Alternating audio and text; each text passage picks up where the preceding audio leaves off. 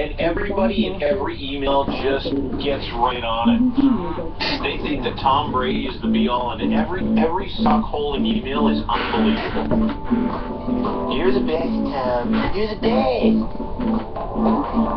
So the strength and conditioning coach, hilarious celebrity fitness trainer known as Jordan DeMay, or he calls him Yorgie, normally will respond to the situation. Listen, in my opinion, if you would try to lie about the whole thing, I would imagine you'd come up with a much better answer than, oh, I woke up on Monday and I was just as surprised as you guys, speaking of the blanket. Then he says, okay, what guys are that in an email? What is poofed? There's no vowels. You are in the moment. You get an epic football and you throw the damn thing. Deflated, inflated, doesn't matter. You are Tom Brady. You'd kiss Tom's ass if you were Yorgie. Right. No, I wouldn't. Dude, I've made a point of doing the opposite of things, as you may or may not have read than kissing people's asses. Never.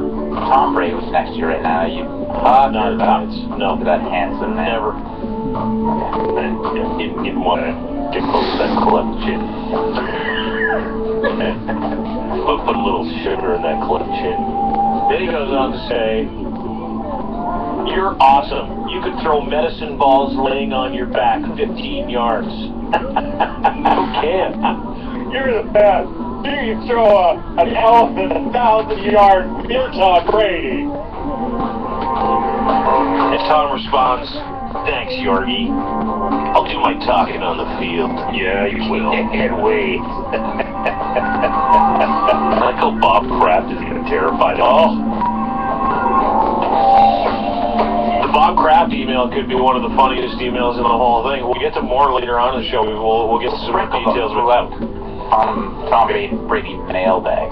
February the 10th, 2015. 2 days before my birthday, by the way. Happy birthday. Where'd the email music go? Now! I can't be immediate. What? A quick email and a follow-up to an assistant.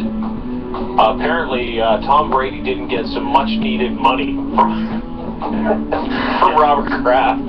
Apparently, Tom Brady had a hard time paying his hydro bill.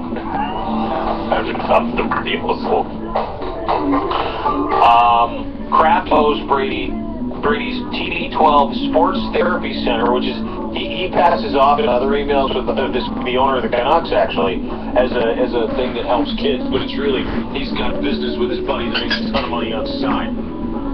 So I imagine part of this is